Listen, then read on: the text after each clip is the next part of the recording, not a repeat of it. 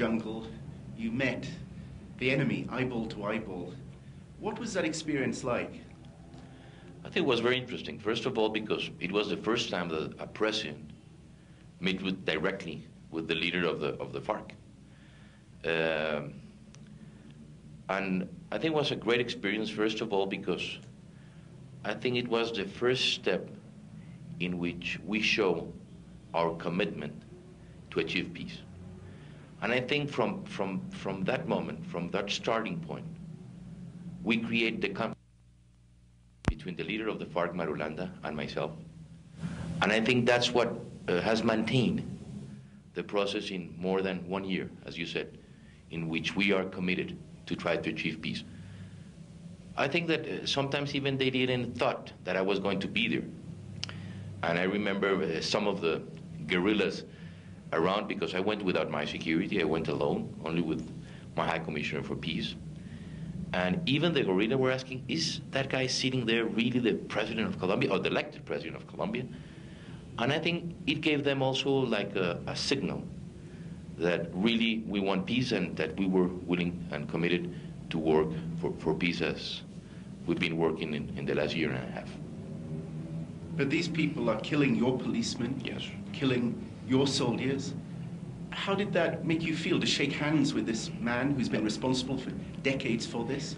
I think that's something that you always are like saying, okay, what's happening? But I think even that we have this internal war, this internal conflict, because even sometimes people talk about a civil war in Colombia, and that's not true. We don't have a civil war.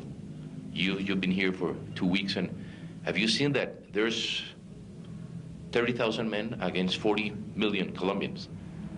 A civil war is between two fractions, a country divided in two fractions. Here we have 30,000 men. If you sum the men in the different guerrilla or insurgent groups against 40 million Colombians. And that's difficult, to go and see that these people have been in war for 40 years, that since I was born you were hearing about them. But I think sometimes you have to take those steps, and it's difficult.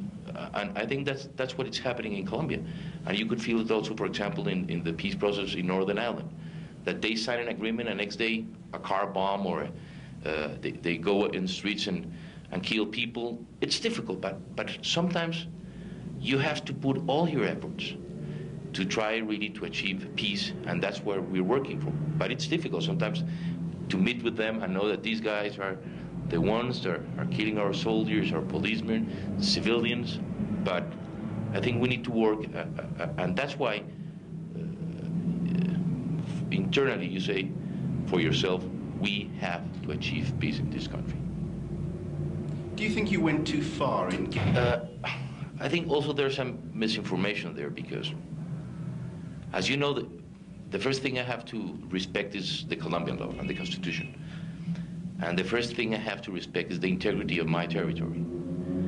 So I don't think that we went far in trying to create an environment to start a dialogue between the FARC. We didn't give this land to the FARC. The Colombian rule is there.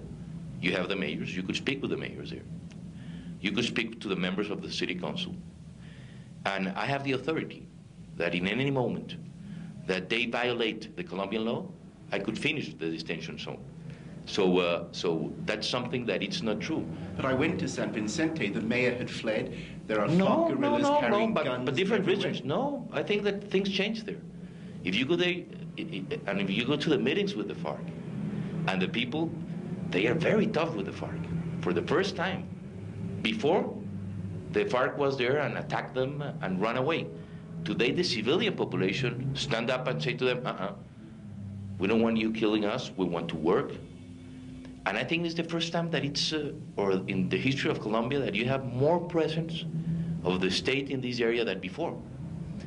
I understand that sometimes people are saying, okay, 42,000 square kilometers, it's the area of the detention zone.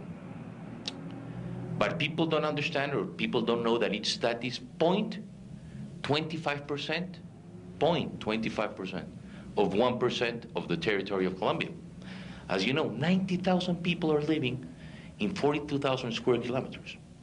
And I think what happened there, and you have to see okay, we create a detention zone that was an area in which they could be there to start the dialogues with the president or the government. And the result is that today, they are sitting in the table of negotiations. And I think that's something very important because it's the first time in 40 years. We know that we have problems inside the area. And that's why the 2nd of May, I went even to talk to Maduranda, to the leader of the FARC. And I said to him, you cannot throw out the priest of the church because you didn't like what he said on Sunday. You think that's good for the peace process? We agree that you have to be out of the towns.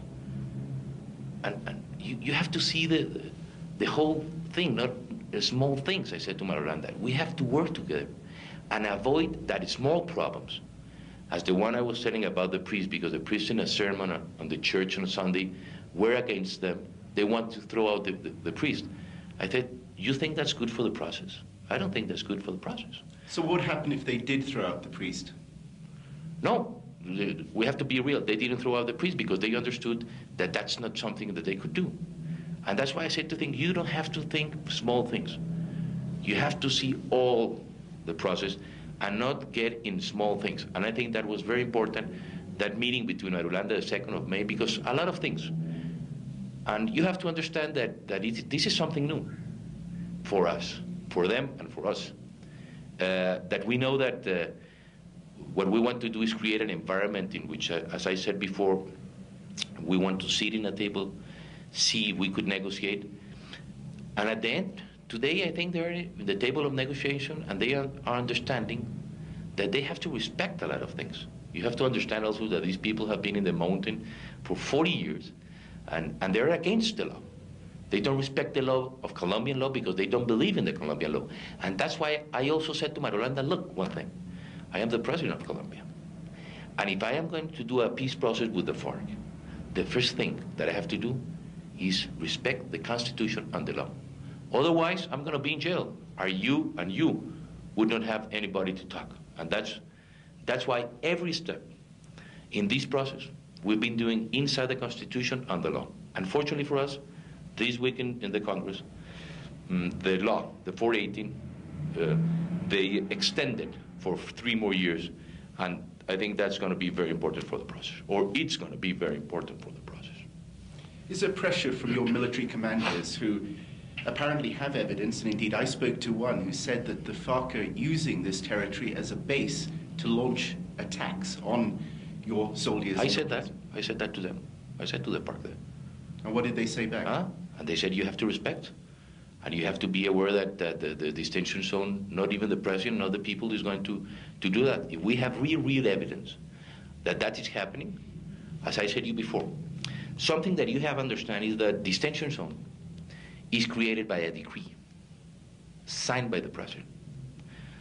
In the first step, we give them 3 months. In the second step, we gave them 6 months extensions, starting the 7th of May. We just signed the one of December, so we go for 6 more months.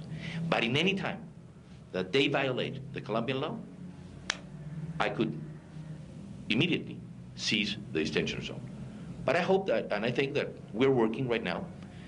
Unfortunately, and you know that you have the same experience in Ireland. I said to the FARC, why don't we try to do the peace in peace instead of doing the peace in war? Because people don't understand.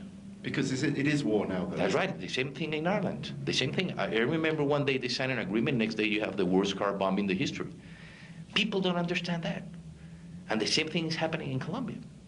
You know, I'm sitting at the table of negotiation, my government, and next day they launch an attack to 3, 5, 7 municipalities. So people don't understand. They said, okay, we're giving them real signals, commitment that we want peace, and what they're giving us back, death. For example, ceasefire. I asked them, why don't we have a ceasefire for 1 month, starting 15th of December and ending 15th of January? Why don't we show the world that we want to end the millennium in peace and that we want to start the new millennium in peace? They refused. And what was the result? 146 guerrilla died. 24 soldiers died. I said, it was worth to kill almost 200 Colombians because you didn't take the right decision. So what's happening? Inside the detention zone, it's an area in which we dialogue, we have our conversations, but outside the detention zone, unfortunately, we have to be in war, and we are in war, unfortunately. The last time a peace process began in 1982 under a predecessor, President Betancourt, what happened to that? There were a lot of things that didn't match because you have the process with Belisario, you have the process then with Gaviria, that they bombed La Uribe. The thing was that they really did not agree in an agenda, because they have even a ceasefire at that time, that it was very, very important. We had, in the different parts of the process, because Belisario or Gaviria, I don't want to talk about what happened there, but I think that the most important thing right now is that we have an agenda that we didn't have before. And we create the environment to start negotiations, because maybe it's something, it's important to point out that why the detention zone? Because many of the peace processes in the world, what happened is that they go outside of the country, and maybe it's easier. And more than easier, sometimes it's very good for the process, because you have the secrecy, you don't have the pressure of the media, you don't have the pressure of the public opinion of your country. And as you could see here, you have everyday people want news about peace, and maybe you know more than us managing these type of things, and it's difficult. You cannot produce a daily news on the peace process. So now I think why this process advanced is because, fortunately for us and for Colombia, after the first step that we planned with the FARC, we have now an agenda, 12-point agenda. We have, and we agree on the methodology in which we are going to work, and we hope that very soon we could achieve agreements in some of the points that we had in the agenda. Could I suggest this, sir, that the last time peace talks took place, the problem did not come necessarily from the guerrillas. We're talking about with the M19, with the Union Patriotica. Yes. We're talking about other forces in this society that actually opposed the granting of concessions. Certain forces, however you wish to call them, paramilitaries, came out and opposed it. Why should that not happen again once you have to make real concessions to meet some of the FARC's demands? Okay, I think that two things, that it's important. M19, we could achieve a peace process, fortunately, and now they're in democracy and working very hard. And you have them in the Senate and in the House of Representatives and city councils and as a political party. So I think that's important. What happened with Union Patriotic was different, and I agree with you. That's because people think, why the FARC? They want to go into a peace process. When they might be killed if they were to put down their guns. That's right. That's right. Why they want to go? And I want to say that the real experience was the Union Patriotica, that unfortunately the state didn't give them the real protection, and they extinguished, literally, killing more than 4,000 men that were involved in that movement. So that's why we need to give more protection. I think that we need to work more with them, because really I'm not the speaker of the FARC, but I think that what they want to go is into democracy. They want to really be elected as mayors and city councils and to the Congress, and they want to go really in this space. I said there is a space in Colombia in which they could occupy, and that's why I think they want to do, and that's why we need to give them protection. Well, who are these paramilitaries? Because there have been many links documented between them and the army. No, now I think I want to be clear on that, because even if you could see what happened, many of the attacks in which the militaries were in my government, I'm not talking about other governments, in my government, even you remember what happened in La Gabarra. They were not, even we gave information to them, and they were not reacting to those. I have to see some of the journals saying, look, first of all, there's no, and what the military is doing is try to really look forward to fighting all the violent actors in this process. Call them vigilantes or right-wings or paramilitaries, guerrilla, insurgency, all of them. We need to put all the pressure. And that's what they're doing, and I think with good results. I'm not saying that there may be links between some of the members of the army, because it could be. But I think what we're trying to do is really putting all the pressure also to the paramilitaries in the fight again with the paramilitaries with good results. Not as much as we want, but I think that we've been, and our military, our new, what we call the cúpula, our new staff, the commanders of the different armed forces, I think they're working very hard on that to try to get rid of that image that sometimes people try to link between paramilitaries and the militaries. How important is American support to this peace plan? That's a good question. This is not only American support, and I thank you for the question. We have a common enemy in this process. That it's drugs, that it's narcotics. Because as you could see, who is financing or the paramilitaries or the guerrilla? Narco trafficking. It's drugs. It's drugs. So I think that we have a common enemy here. And that's why I'm promoting what I call the Plan Colombia. That for the first time we have a coherent plan, not only in the military and security, but in justice, social investment, infrastructure, alternative development, fight on drugs. So what we propose is we went to the United Nations and launched the Colombian plan. We went to the US Senate and to the government and launched a Colombian plan. We went to the European Parliament and launched the Colombian plan. And that's why I think this is a war in which we need the support of the whole world, because we have a common enemy, that it's narco-trafficking. If we defeat narco-trafficking, we're going to defeat all the violent actors that are now involved in Colombia, because they don't have the way of financing. And that's why we need to put a lot of pressure in narco-trafficking and, at the same time, in alternative development. But one of the fundamental demands of the FARC is cutting US support. When I saw them in San Vicente, the anger was against US involvement, increasing US involvement here. How can you square those two things? No. We are going to ask the US and Europe, give us money for social investment, give us money for infrastructure. Maybe that's one of the points we don't agree with the FARC. If the world is willing to give us support in eradicating drugs, we are going to ask them more and more, because this is a war in which we are committed, and they are committed. That's the most important thing. But, you know, you inaugurated, I think, just a few weeks ago, an anti-guerrilla combat unit at Talamita Base. What signal is that giving? That I want to do peace in peace, but I've said it. I have an army for peace and an army for war. And if they are attacking us, we're going to respond. Because why? I said you starting the interview, I have to respect my constitution and my law.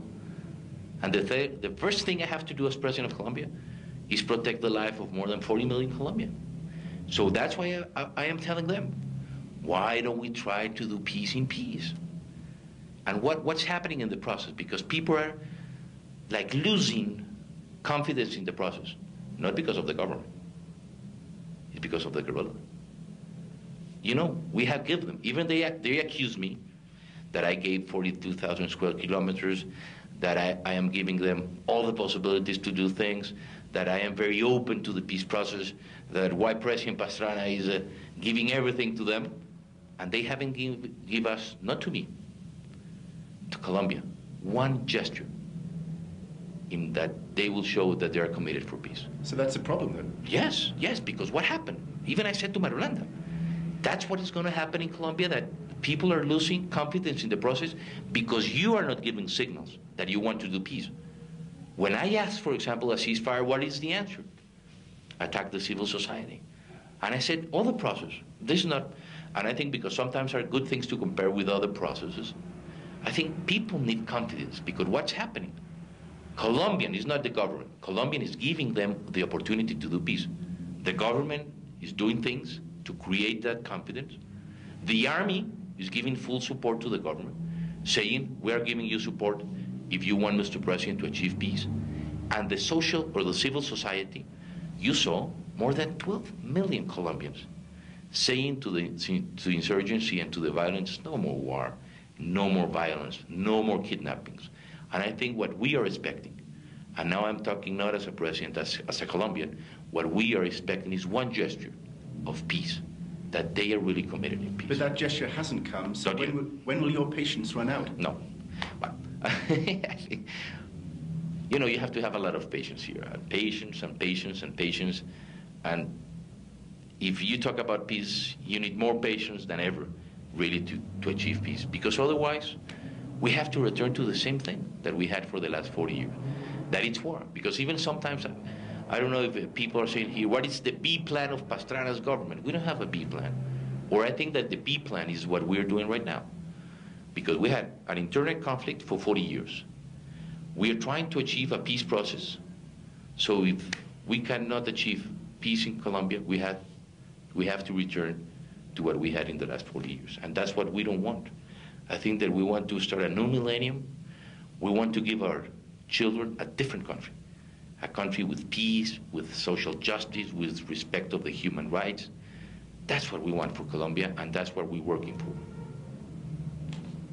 Well, you know, time's out. It was terrific. I mean, okay. Is it? Yeah. I mean, are you happy though? Maybe is that 30 seconds you feel, or no? Is everyone happy? Do you want to say any more? Bill, there's something that the president normally says in every interview, and that is that the military intervention. The military intervention. Something you haven't asked. Did you need I don't know if you want that, because about it. I think that we still show the American Yeah. aspect. Okay. On the American. Yeah. Well, I mean, certainly the whole question of anti-narcotics and anti-guerrilla warfare, the overlap is huge. It seems very much the same thing, and America seems to be getting involved in a war here. First of all, what we propose and what we're working is try to really, as you said, to split the two problems. And that's why we create what we call the anti-narcotics battalion, that we are going to specialize. We have right now 1,000 new men of the Army that are prepared to fight narcotics. I explain a little bit. What happened is that Colombia Police is the one in charge, for example, of fumigation, eradication. So many times that police is acting against the poppy fields or the coca plantations, they are attacked by insurgent groups. So we need to send support to the police, and many times we don't have at that moment, or we don't have people specialized in these type of actions. So that's why we ask help of the world, and the U.S. is giving us help in training and supporting this anti-narcotics battalion that is going to be exclusively dedicated to be the support of the police in the fight against drugs. And I think that's something that is going to be very important for us. Secondly, that's the only support we have right now from the United States in the military. Many They people will be fighting FARC though, because FARC are doing. If the FARC is the one that attack, definitely they're going to fight FARC. But are they attacking the paramilitaries? If the paramilitaries are involved also in this type of action, they will attack the paramilitaries. What they're going to do is really to support the police, because as I said to you before, many times the helicopters are attacked, and they don't have any support, and that's why we need to send now with them not only the police but the army to try to eradicate large fields and poppy fields and coca fields, and that's one of the commitments of my government, and that's why we're putting also a lot of pressure in eradication and fumigation. But do you understand the concerns in Washington? Oh yes, definitely. That they will get involved No. in a very messy war? No, they're not going to get involved. That's why, first of all, I said, because sometimes people have said, is the U.S. going to intervene in Colombia? Are you, President Pastrana, willing to have a military intervention of the United States? I said, that will never happen in Colombia while I am president of Colombia.